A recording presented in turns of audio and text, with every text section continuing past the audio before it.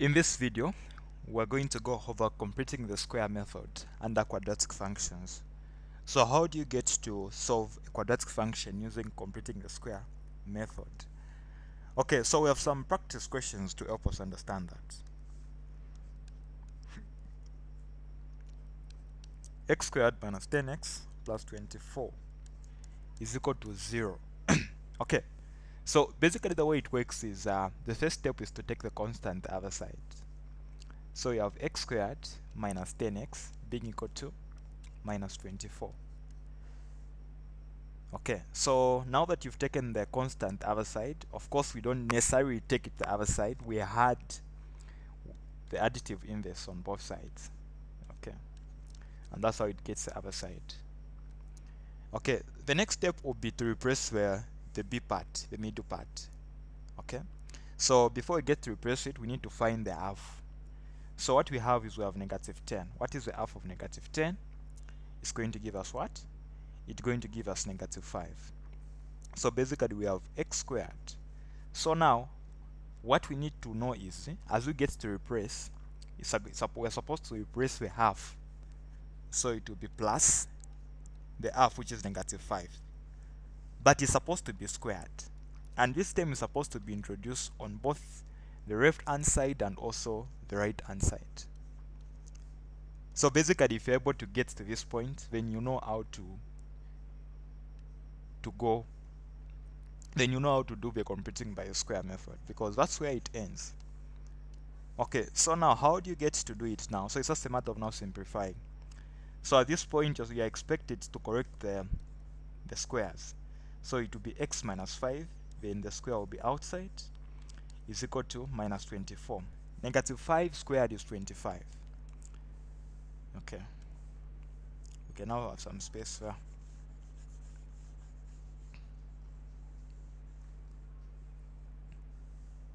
Okay, so what basically do we have? So we now have x minus 5 squared is equal to, the other side we have negative 24 plus 25 is 1. So we want to find the square root on both sides. So we have x plus 5 equal to, so the moment you introduce the square the other side, it will be plus or minus 1. So the square root has cancelled out with that 2 there. So there it becomes plus or minus. So now x is equal to 5 plus or minus 1. So x is equal to 6, x is also equal to 4. So that's the way you solve a quadratic function using completing the square method. Another practice problem there. Okay, so we have 2x squared plus 12x plus 5 is equal to 0.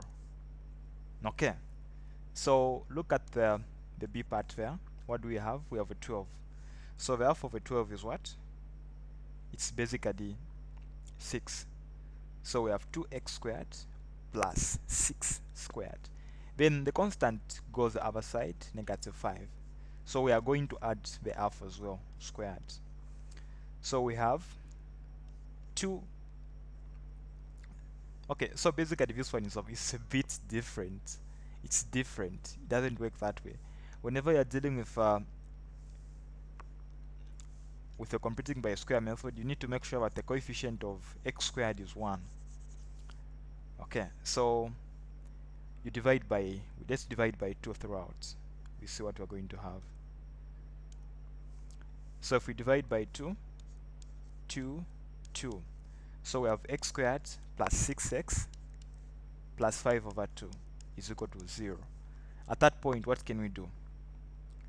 Okay, so now we get to the same step now. So only get the half of the b part when the coefficient of x squared is 1. So now we have x squared plus the half of 6 is 3 squared.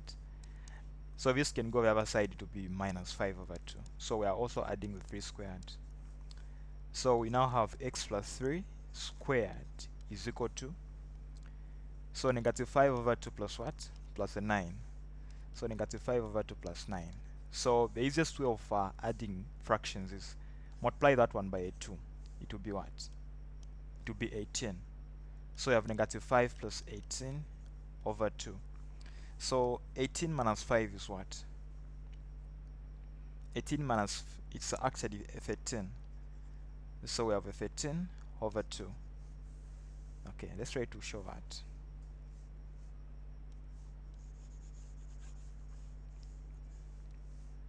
So we are saying we have x plus 3 squared is equal to 13 over 2.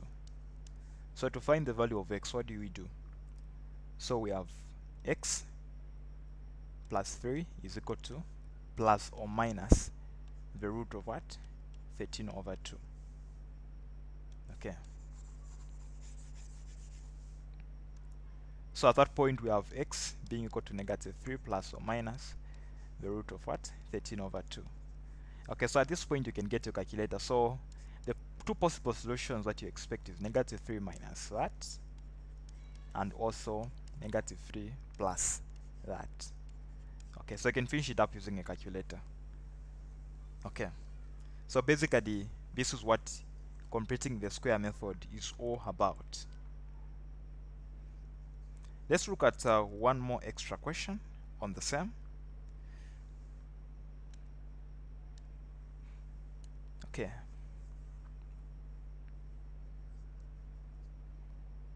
So now let's say we have okay, let's do this one. Let's say we have 3x squared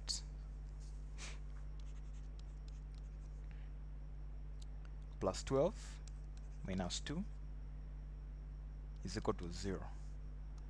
So basically there we need to make sure that the coefficient is as well a what? A 1. So what do we do? So we divide by 3. So we now have x squared plus 4 minus 2 over 3 is equal to 0. So what's the half of b? Of course, we're supposed to be x there. It's minus 12x. So 4x there. Okay, so what's the half of 4 there? So it's 2. So the constant goes the other side. And we're supposed to add the 2 squared on both sides. Okay, from that point, we have x plus 2 to the power 2. We've combined and have a square outside. So we have 2 over 3 plus 4. So I've said the easiest way of adding fractions. Multiply 3 by 4. What basically do you have? You have a 12. 12 plus 2, 14. So a 14 over 3.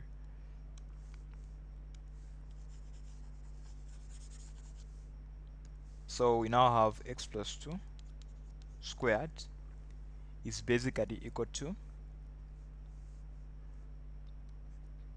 okay, so we have 14 over 3.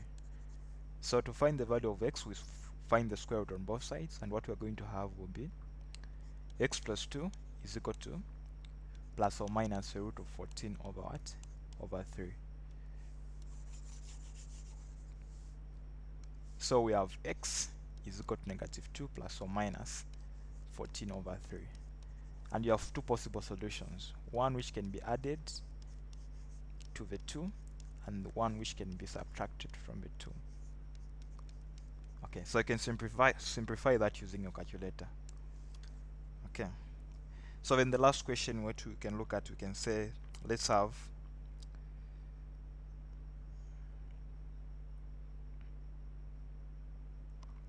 x squared minus 3x is equal to negative 1. So this is already in the form that we want it to be. X squared already has got a coefficient of a 1. So what do we have now? So what we have is, let's find the half of what we have there. So the half is negative 3 over 2. So we have x squared plus our half is negative 3 over 2 squared. We add it to the other side as well, negative 3 over 2 squared. So at this point you have x minus 3 over 2, then you square it outside, then negative 1 plus 9 over 2, because negative 3 over 2 by negative 3 over 2, we multiply it by itself, the negative will go away. Okay, let's try to move on. So at this point we have x minus 3 over 2 being equal to negative 1 plus 9 over 2 is the same as 9 over 2 minus 1. So 2 times the negative 1, it will be a minus 2. So you have 9 minus 2 over 2, which is basically a 7 over 2. So you have a squared that side there. So at this point, our value of x is going to be, so when this goes to the other side, it will be 3 over 2 plus or minus the root of what? 7 over 2. So we have two possible solutions of x, 3 over 2 plus root of 7 over 2, as well as 3 over 2 minus root of 7 over 2. So this is all about it when it comes to computing the square method, solving a quadratic function using computing the square method.